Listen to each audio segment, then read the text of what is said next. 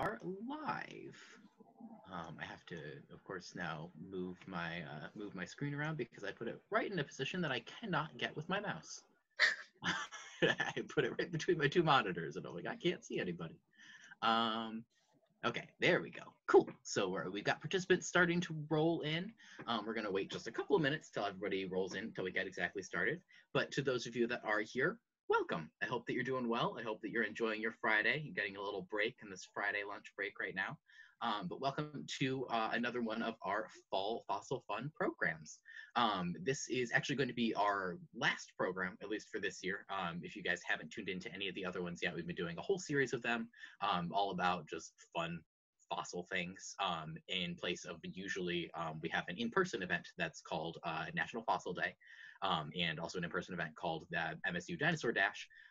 Of course, due to circumstances, those were both not allowed to be in person this year. So we did a bunch of virtual things instead, including webinars like this one. So we're very excited to be, today to be joined by J. Artemis Hull. We're going to be doing some great things with fossil poetry, and it looks like our numbers have about leveled off here. So just a couple housekeeping things for you guys. If you have used Zoom webinars before and you need a little refresher, or if you've never used them before, we're going to be using a couple of different features of Zoom webinar today. I will be kind of moderating the chat and moderating any questions. So if you guys have any questions for Jay that you want to leave, then you can use that in the Q&A box. You can also just generally chat in the chat box, and we might be asking just like some open-ended questions or some thoughts. You can leave those things in the chat box as well. It's always great to hear where people are coming from and maybe what your names are. So if you're comfortable with that, you can feel free to put that in the chat, maybe what city you're coming from, or any information you want to tell about yourself to kind of introduce yourself in the chat. I can start. My name is Nick. I'm an educator at the MSU Museum, and I'm currently in Jackson, Michigan. But yeah, we're very excited to be doing this program today with Jay, all about fossil poetry. So we can get started. I'm going to introduce Jay a little bit for those of you who might not be familiar with their work. Jay has worked with the museum on a lot of different stuff and are just created really, really fantastic, cool things that we'll be talking about today. But J. Artemis Hull is a non-binary poet with an affinity for rocks, birds, and tabletop role-playing games. Their work has found a home in a handful of literary journals, as well as engraved in the sidewalk, arranged to accompany the MSU Museum's Hall of Evolution, and shouted across Grand River Avenue. And we're really excited to have Jay here with us. So Jay, welcome. How are you doing? Hi, I'm doing well. I am excited about this. Oh, hello, Aram. I see the chat here. And hello, Madeline. I'm excited to have people here.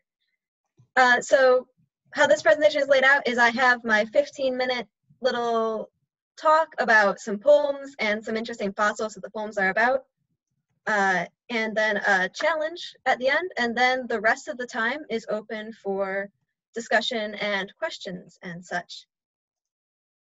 So with that, is there any questions or stuff before I get started? I'm going to take this slight silence as a no. So I'm going to start with a poem that is not my own. It actually came to me via the Poem a Day newsletter I'm subscribed to a couple days after I got asked to do this talk. The title is Archaeopteryx, which is a feathered dinosaur that for a long time people thought it was like the missing link between dinosaurs and then birds. It can fly because it's asymmetrical feathers, asymmetrical flight feathers, as well as a broad tail. Since then, it's probably not the missing link. It's probably a more dinosaur-like ancestor of those links, but it's still very cool. I'm going to share my screen so that you can see this poem as well. There we are. So this is Archaeopteryx by Caduceus Nevicus. You're home, eating lentils, talking to your loved ones. You're abroad, eating lentils, talking to your loved one. You're not yourself. You've been stolen. You're talking to your lentils. You're not a knife, not cotton, talking to your loved one. You forgot how to talk and forgot how to hang in the closet. You forgot the letter P in the receipt. You're talking to cotton. It doesn't answer. Its life was not for you. A lot. Too much. Although there is never too much. You're anywhere. Eating lentils. Talking to. She doesn't answer. She went everywhere you went. She flew. When you fly, you can't cry. You're talking to her. She doesn't answer. But there were 2 rooms. You didn't know where. You went anywhere. No one was drawing your loved one there. Just a manuscript in the bottom drawer of the desk, and its feathers are petrified, along with 24 of its vertebrae. You told your loved one about this. You ate lentils, and it didn't even rain. 150 million years, just the blink of the eye, in your manuscript, in the Schollenhofen schist. So I really enjoy this poem for the fracturedness of it, as well as hinting at like that heaviness and that weight of history that comes with studying fossils and Earth's history in general. One of the things that people say about like creative work, like poetry, is that it gives you a different way about thinking about things. But I would argue that like science does as well. Don't tell my Geology 201 professor, but I definitely started several poems in his class just because learning and thinking about the Earth's history and things as simple as table salt is often like the condensed essence of an ancient ocean, just throws things into such a disorienting perspective that it's just really fascinating. I'm going to stop sharing my screen here. So as Nick mentioned, I did a book of poems for the museum, going through their Hall of Evolution and picking out specimens that were interesting and to write poems about. While I was doing that, I spent several afternoons in the Hall of Evolution just learning and experiencing and also having intense emotions. I have cried in the basement of the museum. I'm going to share another poem right off the bat here. In regards to that weight of history, and science opens up so many new avenues to think about your creative work, and I think creative work also is really integral to science. So, sorry, I'm sharing my screen again here. And pop over. Ooh. There we are. So this is how to kill a cockroach. Cockroaches evolved, when they evolved like 320 million years ago, they have not changed much since then. Here we go. How to kill a cockroach. 1. Ready your preferred weapon. Shoe, newspaper, take your pick. 2. Fix your target in your sights. Calculate all the ways those little legs could run. 3. Realize its great to the power of 20 great-grandparents looked the same. 4. Catch yourself wrapped in history. Catch the bug in a cup instead. 5. Avoid flinching. Remind yourself that this skittering is the same sound its ancestors made. 6. Let it go outside. For added emotion, envision the giant dragonflies it used to exist with. 7. Wonder how many descendants there will be in another 320 million years. 8. Will these future babies look the same? Will your children make the same choice?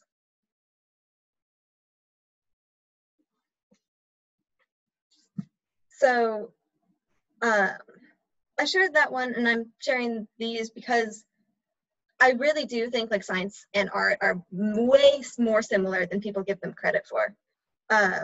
As human beings, we are both creative and analytical. Our brains are wired for pattern seeking and for community and sharing.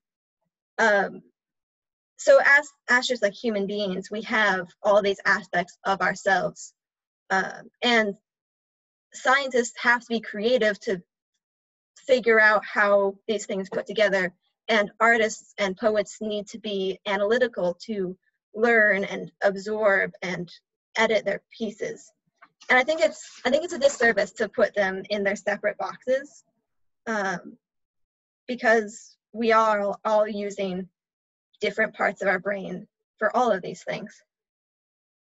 I'm also a big fan of bridging this divide, because taking breaks to use different parts of your brain is really helpful.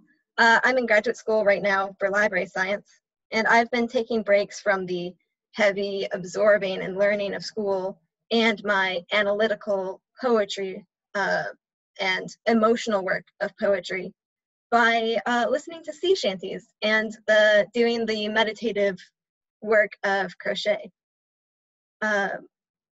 And also, I'm a big believer in the fact that poetry and science really don't have to be serious all the time. So with that, this next poem that I'm going to do is also from the Fossil Poems booklet. When making this booklet, I was drawn to some fossils because of their scientific interest and like importance, and some of them because they made me feel really powerfully. This next one I was drawn to because it was cute. This is Lexopteryx is, I'm going to pull up a picture of it in a moment, but it's a very raccoon-looking mammal, but it actually is not at all related to raccoons. It's actually much closer related to horses, which I found was fascinating that that little creature could go so extremes. Around the same time it developed, or it evolved, opossums also started being present, and opossums haven't changed really much at all since they evolved, but this little guy has. So I'm going to share my screen again so you can see a picture of this this little guy. This is limerick for goodness. And this painting that you can see here is on the walls of the MSU Museum's Hall of Evolution. And here he is. There once was a mammal that changed course, and it took the Cenozoic by force. It looked like the raccoon. It would be here quite soon, but 'twas really the dad of a horse. Which is just, I don't know, short, simple, fun. And again, I think it's important to have fun in your work and your creative, because what else are we doing this for? I want to mostly let you obviously continue doing this, Jay, but I just want to say that's one of my favorite poems that I've ever read of all time. And anytime that I'm down in the museum, if you guys see this painting in the Hall of Evolution, Loxolophus is just kind of a tiny little painting down in the corner of one of our bigger expanses of paintings by John Hope. And so it's not something that sticks out immediately, but almost anybody I'm down there with, I always point it out. And I'm like, you will not believe this great fact that I have about this thing because of this poem. And so poetry is just a really great way to teach people too. So it's just really fun. I want to throw that in. Thank you for jumping in on that. Yeah, I'm really glad to hear that, because it's, I don't know, the fun ones to write are always the ones that are exciting. And yeah, like again, like just noticing, the art of noticing, I think is also really prevalent in science and poetry. I'm kind of winding down my end of my 15 minutes here. I'm going to give you guys a prompt. It's usually when I do workshops, I would give you a prompt and we would write and then we would share. It's a little awkward to sit in a Zoom meeting quietly while we're all writing. So instead, I'm going to give you this challenge. And over the next couple days or week or however, just be aware of what you're seeing and something that is fascinating to you, or something that just really strikes you as interesting that you want to learn more about. It could be maybe your study area, if you wanted to do that and like share with this really exciting fact. It could be a passing quote that you see or a news article. You could be like me and go to the National Fossil Day Art Contest page, and they have little descriptions of several Paleozoic creatures. And that I looked through and found one. I was like, oh, that seems really interesting. I want to do more research on it. This is really intentionally open-ended. It's literally, the prompt is just find something that sparks interest and research it and write a poem with that as the catalyst. There's lots of room to play. It could be very much like the creature, like my limerick, or it could just, the creature could be just like a catalyst for a different emotion, kind of like the Archaeopteryx poem that I shared. So the last poem I'm going to share with you in this part of the presentation is the one that I did for I gave myself this prompt. Like I said, I looked at the Paleozoic creatures that the National Fossil Day art contest had. And I chose Tiktaalik, which is a genus of creatures that may have been the missing link between the lobed fin fishes of that era and the tetrapod, the four-legged animals that it would come on land. This creature is interesting because, while it is definitively a fish, it also has really, really sturdy shoulders. It has some things that look kind of like wrists, as well as a neck, which are not really things that most fish have. It also may have had lungs in addition to its gills. Before I share this one, I'm usually like a no disclaimers poet, but in this somewhat scientific concept, I do have two disclaimers. First, about Tiktaalik, it is a contender for like the missing link. There's been some controversy over whether it is definitively that one, because there has been, you know, fishes that prop themselves up before and after it, and it's a contender. I picked it because it is, to my knowledge, like one of the most famous or well-known contenders for that missing link status. The second disclaimer is about the poem itself. In the spirit of this prompt of just finding something, creating about it, this was entirely researched, written, and edited within the span of a couple hours. With that, I'm going to share my screen again for you.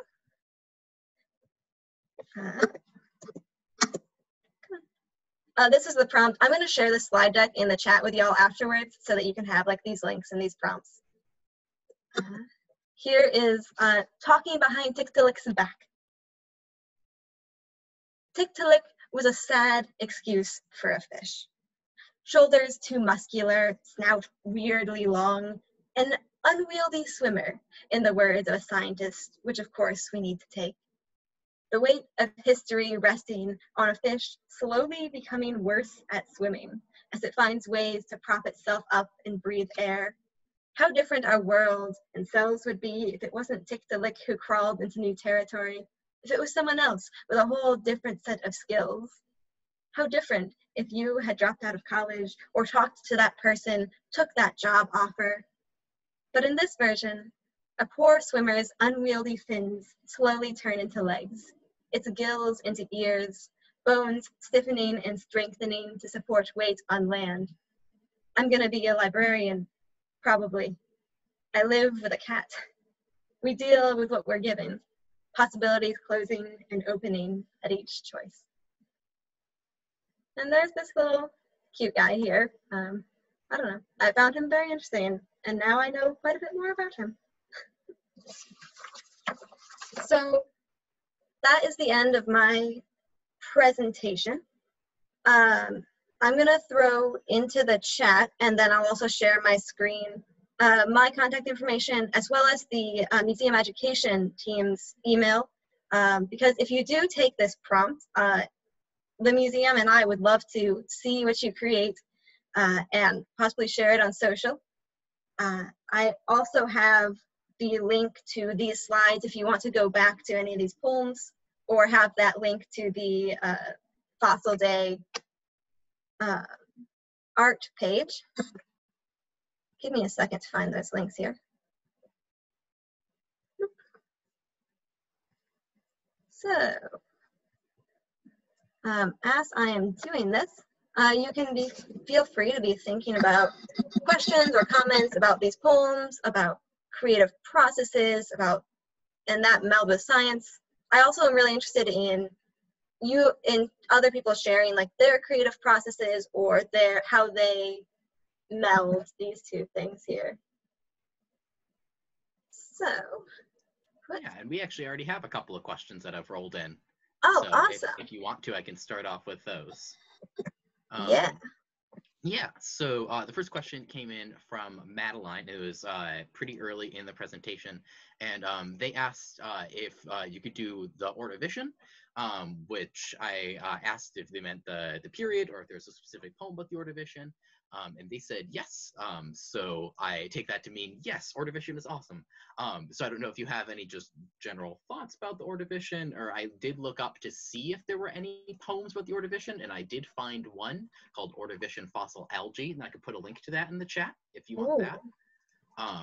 Looks like it's from the finchandpea.com Sunday Science Poems, which I haven't found before, I haven't seen before, but is a very cool thing, it seems to be. So I'm going to spend a lot of time reading these. Oh, this is exciting. Okay.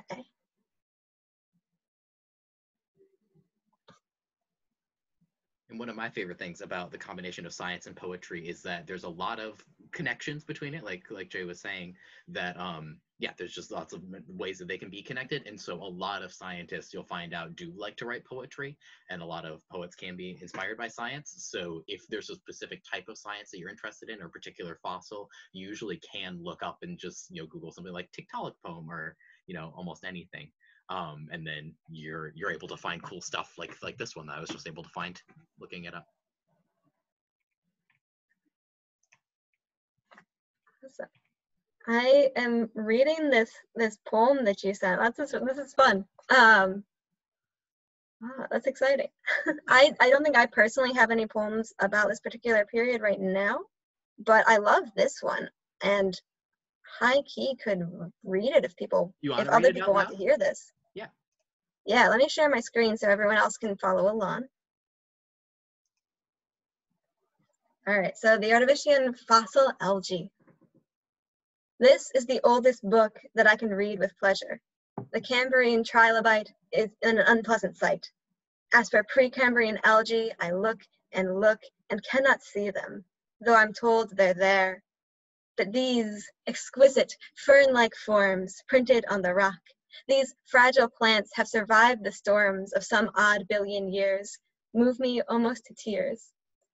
So I come here often to see these delicate stems, breathed on the rock like frost crystals on a window, but permanently, forever.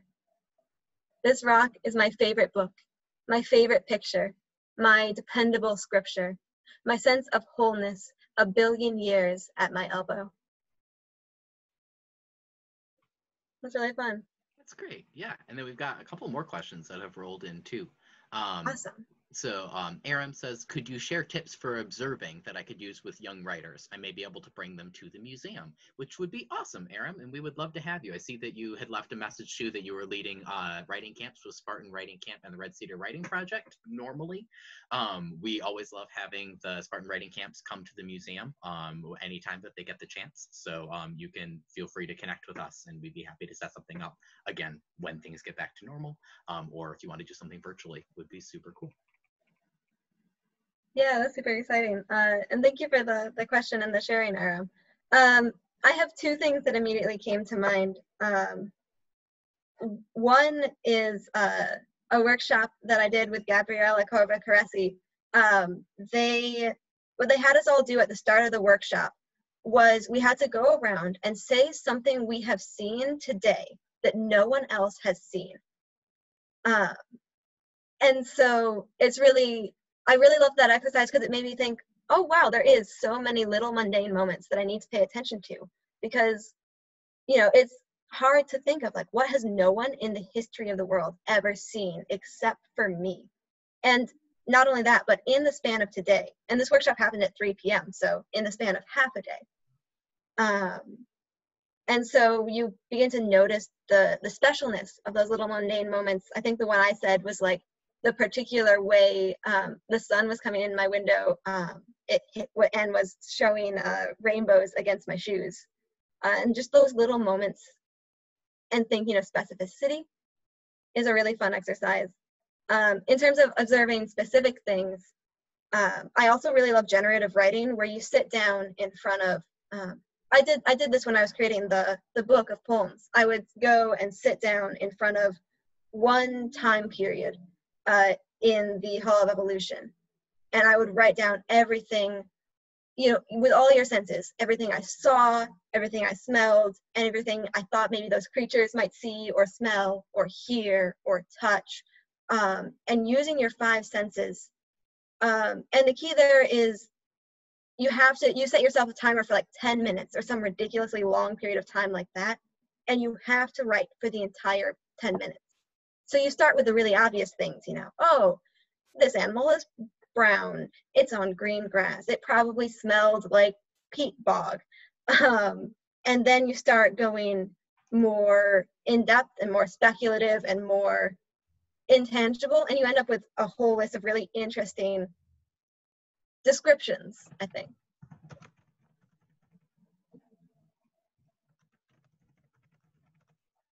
It's wonderful. No, and that's constantly anytime because I have been inspired to write some poetry based off of the stuff that you've done, Jay. And that's a really, really good tip. I usually will start off and it'll be something that I'm excited about, but I haven't ever like sat down other than in terms of like scientific observations looking at something like that. So it's a really good tip to try and write poetry better. Madeline also says, I loved the poetry, which is fantastic. I also love the poetry. Jay is a great, great poet. I had a question as well, and I know this is kind of a big question, but could you go over just some tips about like how you write poems? And I know that that's obviously like a big topic to say. Just explain poetry. It's fine. But like, for example, do poems always have to rhyme, or like what types of poems are there that people could maybe write to just kind of give them a jumping off point if they wanted to start writing poems, but they don't necessarily know how to get started? Yeah. Okay. So I guess in terms of like really getting started with poetry and like if it has to rhyme, as I'm sure you saw in these poems, it really doesn't. And in fact, most modern poetry does not rhyme. I think in terms of like what is a poem and like how I define like poem as opposed to prose, especially in poems like my list poem that don't necessarily have traditional poem format, is poems I think are really focused on the sound and the feel of the words, as well as the emotions and intangible things they carry, where prose is more concerned with facts and conveying a narrative. Not that, of course, poems can't convey facts or prose can't convey emotions. It's a spectrum, and there's lots of gray area in the middle that could be considered either. And in terms of writing poems, my process is very different depending on the type of poem I'm writing. Poems like these start with a catalyst of, that's a really interesting thing, I want to learn more about it. And the research, and then just starting to write down the facts that I found particularly interesting and how they connect and what sort of to the emotions that I'm feeling. So like the Tiktaalik poem, you know, I was really feeling like how many different choices happen and different circumstances happen to lead to this, like what seems inevitable, but really like is so many different places. So poems like that, like research is the start. Other poems start as processing. So how I came to poetry because I was a college student, scared and feeling a lot of things, and it was my way of processing.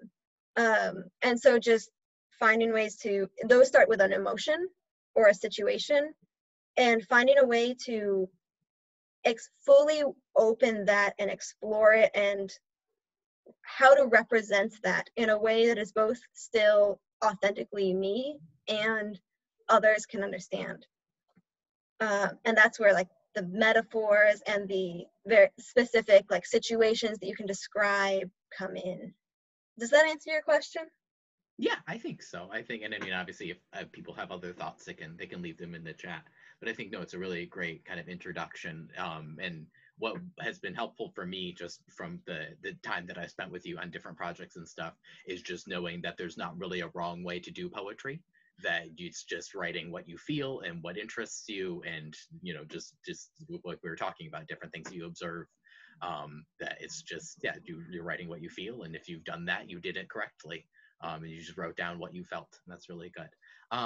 Sometimes I noticed too, for some of your different poems that you've done in like the fossil booklet, for instance, they obviously have different feelings to them. So there's different emotions. Like we were talking about Loxolophus is kind of just a cute little raccoon looking animal. And so does the type of poem that you would write usually kind of reflect like what you're talking about? So like, because Loxolophus is kind of fun, it's a limerick, or like if, you know, something's a little bit more heavy, it might be, you know, a different style.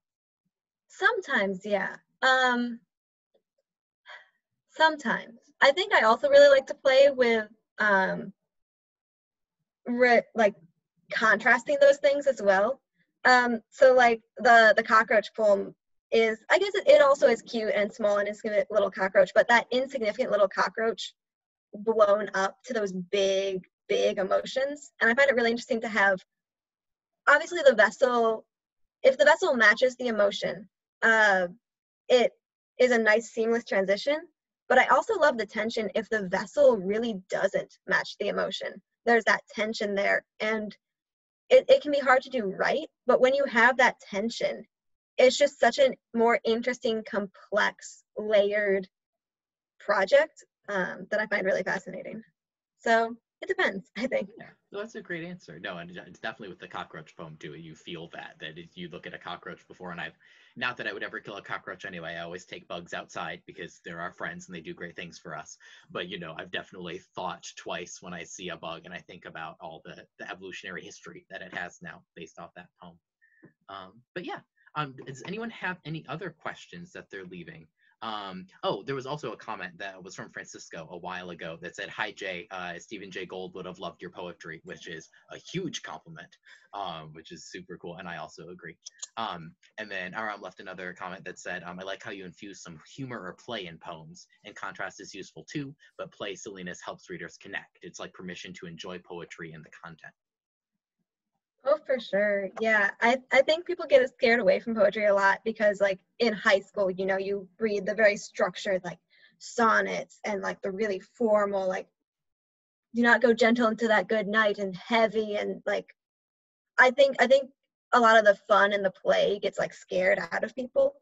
But to me, poetry is all about play and experimentation, um, and trying things, and what happens happens. And yeah, I think, yeah, that permission to enjoy poetry, I think, especially with how poetry is taught early on, is so important to bring back into the form. Yeah. For sure. No, and it's yeah, it's just really fantastic. So if anybody has any other questions, you guys can feel free to leave them. We'll still be hanging out for a little bit, but I just wanted to do a little plug for some of Jay's poetry as well. Obviously, we've shared some of it, and they shared it in the chat box. But it is also available online at the MSU Museum's website, or at least it will be if it isn't currently available. We've been redesigning some of our web pages and adding some new things. So we have some virtual tours of the museum that you guys can take, and one of them is a poetry tour that highlights Jay's poems. So you can feel free to read those. They also have the pictures associated with them. And then once the museum reopens, I actually have a copy of the fossil poetry booklet right here with me. These are always available right next to our Hall of Evolution. And this is the booklet that we created for National Fossil Day. I believe it was last year, was it 2 years ago? It's been going on for so long. Yeah, I think it was at some point in the last several years. But so you can always read through the poems. It shows you where you can kind of maybe read the poems with most impact next to the fossils. It has a little map of the Hall of Evolution. So you can always go through and enjoy those poems in the museum anytime you guys are there in person, which is really fun. For sure. Yeah. Well, we're waiting for questions on that note. I'll throw up that screen share that I said I was going to do and then didn't, about the contact information for everybody. Alrighty.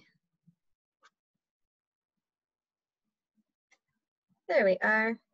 So feel free to keep asking questions, and or sharing your comments on, I don't know, how you create and that sort of thing.